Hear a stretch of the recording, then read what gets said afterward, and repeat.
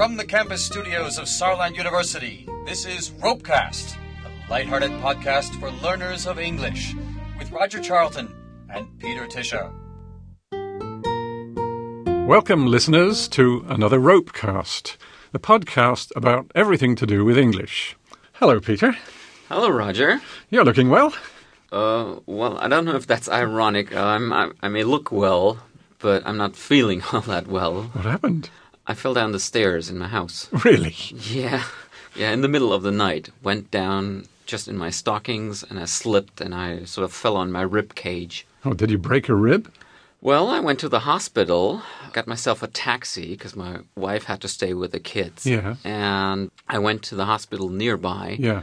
And they x-rayed me. They couldn't find anything. This was in the middle of the night? Yes. You can just go to the local hospital and... Yeah, sure. Ah. What's so strange about that? Well, in Britain, you'd have to make sure there was a big sign A and E. Otherwise, there's no point in going to that hospital. What's that mean, A and E? Accident and emergency. Uh-huh. And not all hospitals have a department like that. So if you have an accident in the middle of the night, you have to tell the taxi driver, get me to an A&E hospital? It doesn't matter whether it's day or night, anytime. Anytime? Yeah. So there will be only the accident hospitals that I have to go to? Well, it's not a special hospital, but the hospital has to have a department that deals with accidents and emergencies. Okay. They don't have the facilities to deal with things like broken ribs or what else. And they will just send you on? They have to, yeah. They have no way of admitting a person. And could I go to a doctor in Great Britain just directly? If it's during normal working hours, yes. Okay. And it doesn't have to be an A&E doctor then? Well, no. Any doctor would probably give you a quick examination and then send you, if necessary, to an A&E department. So that would be similar to here. No, Yeah. but here basically every hospital is supposed to have some kind of emergency facility. By the way, I was once in the United States and there was an emergency in the family.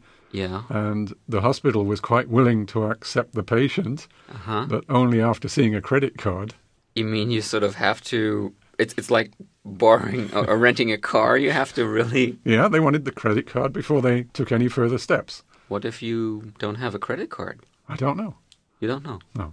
I'm not an American. I just experienced that. We ought to ask someone if they would just leave you out in the hallway. I hope not. Yeah, well, there might be. But in Great Britain, I don't have to have my credit card. No.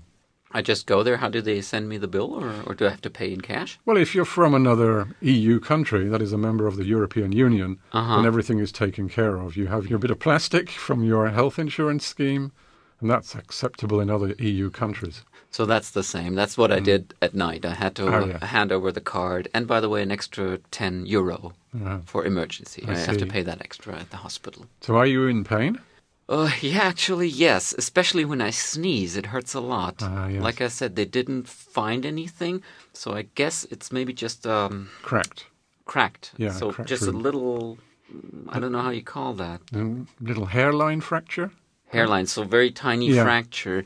I guess it's that. Right. Happened to me once, cycling. I hit the ground and survived without injury. Yeah. But the bicycle hit a tree and bounced back at me. And the handlebars went right into my ribs. So I can sympathize with you. Yeah, and that takes forever, doesn't it? It takes a long time. There's a lot of things that you can do for yourself, just going around in the house and going to Or work. cycling like me. Yeah. You know, maybe we should get into the whole vocabulary of injuries and treatment. But not today. No, I think that would take us too long. Yeah, and actually, I'd like to lie down now because all the laughing's hurting a little bit. Well, I hope you're feeling better by the next time. Okay, so bye-bye and goodbye, listeners. Bye. You've been listening to RoPeCast, brought to you by Saarland University, featuring Roger Charlton and Peter Tischer.